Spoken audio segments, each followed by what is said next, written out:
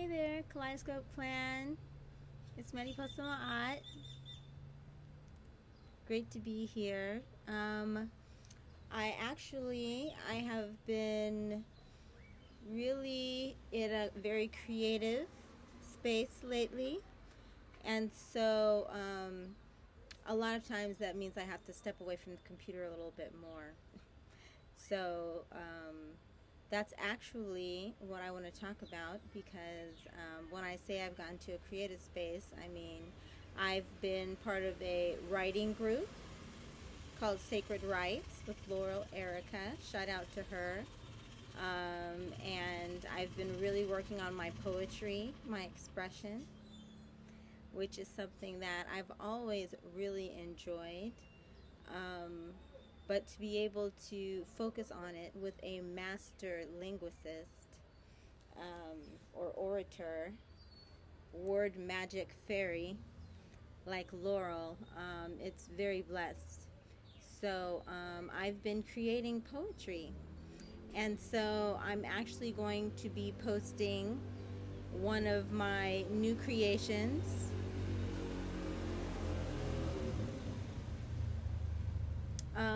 Within the next 12 hours. I've added some moving meditation to the words, and I'm very excited to share it. Please understand that all of this is very new for me. As far as how I'm doing everything, I'm doing it the best way that I can figure it out in the moment, and I will continue to learn. But thank you so much for being patient and dealing with how I'm transmitting everything. I hope that you'll be able to get the jewels from it. But the poem that I have created recently, that I have birthed, is Find Some God Space. That's the title. And it's really about finding your center, finding your meditative moving meditation inside of life, like as you're moving, to be able to find that space within you that's connected to God and be in tune with that is our goal. So it's really a moving meditation in and of itself, to read it or to listen to it. I would say, really, if you have challenges slowing down, it's something that's really great to listen to daily. So please listen to it. Let me know what you think. I hope that it does help you to slow down. It's so important. There's the yin and the yang, right? And we've been programmed very much to focus on the yang part, but the yang needs the yin.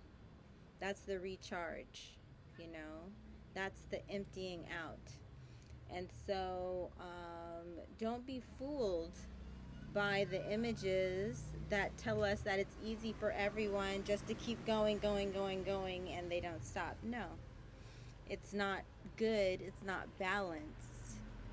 In any holistic equation, you deal with the yin and the yang. So you have to take just as much time focusing on not exerting oneself. You have to go within and work on the inside, or undo things that don't work. We always have to allot time for all of that. So be very patient with yourself, okay? And listen to my new meditation, okay?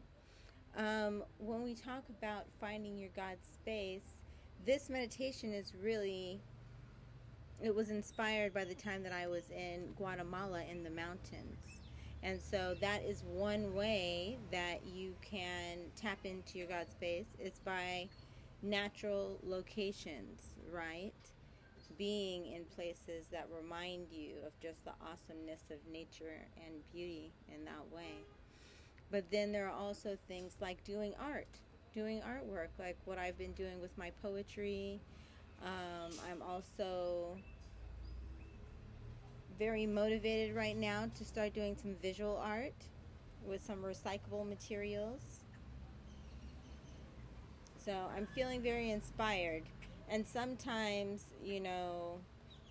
I can hear a little voice from my childhood saying that it's a waste of time, that it's not serious enough to invest my energy into. But no, all of my artistic